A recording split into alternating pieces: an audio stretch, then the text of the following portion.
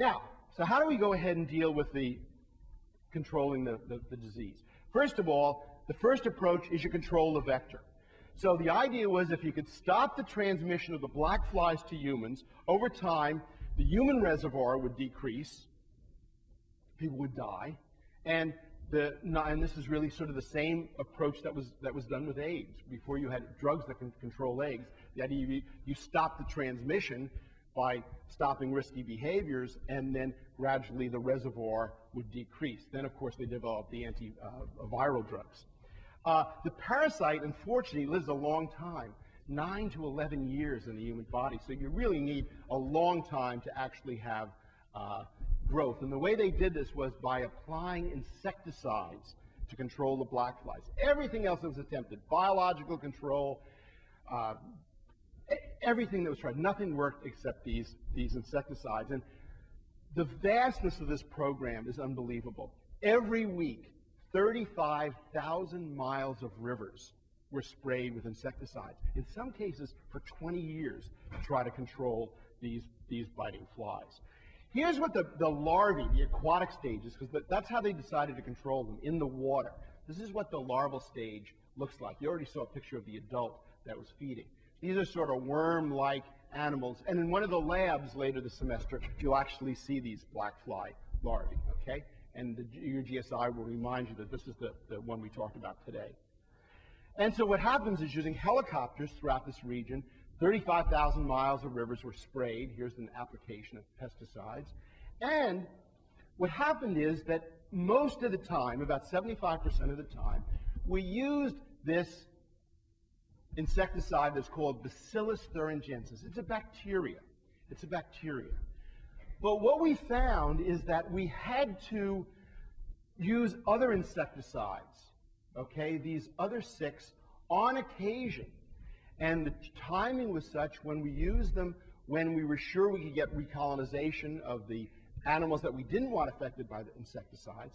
But what I want to ask you is, if we had an insecticide that worked very, very effectively, why would we worry about using 6 other insecticides? If we had one that we know worked, why would we worry about also doing additional ones? And this is right out of something that you heard from Dr. Holzenbeck. We would worry about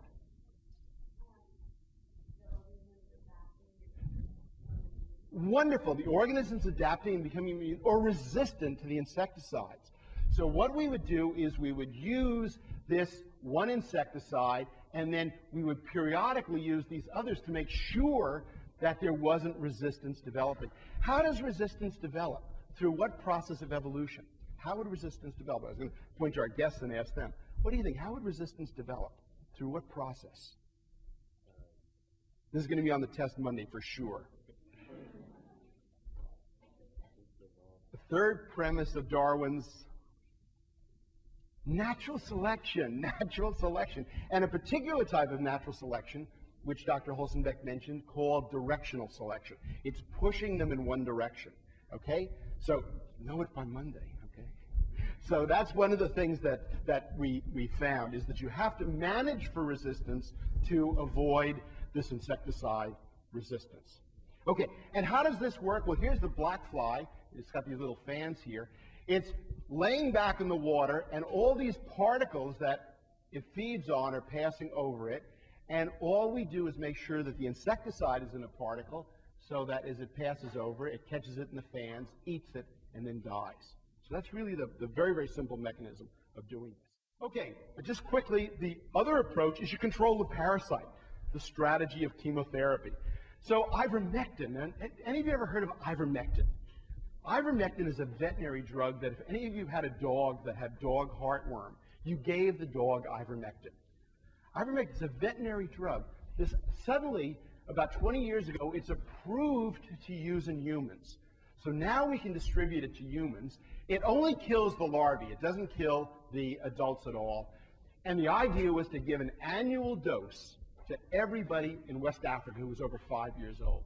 And the drugs were donated by Merck, a big drug company that's always in trouble with some of its products. But they've actually donated for years drugs for free. So What we did in our program is we distributed drugs to almost 7 million people a year, and we did this using volunteers, teachers, village-based healthcare workers. And one of the things that was kind of interesting, although volunteers implies that you don't give them any money for this, is that the Dutch government gave us money to give us like a reward or a thank you for the volunteers, because they would spend their own time going out and distributing these drugs.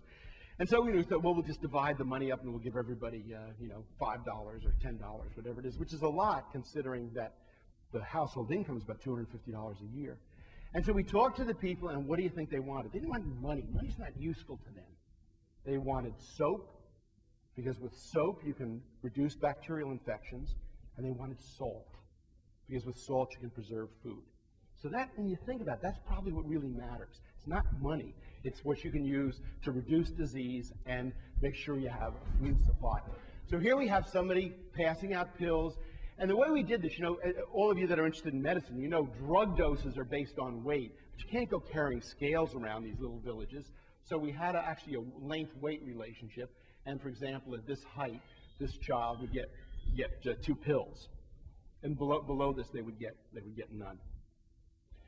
We also had, if you're ever looking for a summer job, we actually had a job of what we called fly catchers that would go around and they would kind of expose their legs like this. They'd make sure the rest of their body was pretty covered.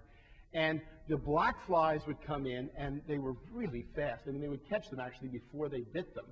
And then we would dissect them and see if there were flies that were infected by having the parasites with them. So there's always a summer job that's worse than the one that you've had. Let's look at kind of we're going to come right to the present. This disease is no longer of public health importance. Okay, it's not been eradicated, but it's been brought to, it's very, very hard to eradicate anything. Even polio is not eradicated, or smallpox is not completely eradicated. It's no longer a disease of public health importance.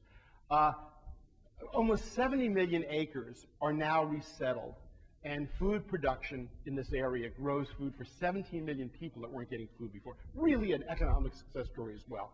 And then there's also the distribution system we use for river blindness can also be used to control lymphatic filariasis. And this is another disease we'll talk about a little later if we have time. And you end up having a reduction in parasite-induced anemia. One of the slides I've often shown is of me standing with a bunch of Africans, and the Africans are about half my size.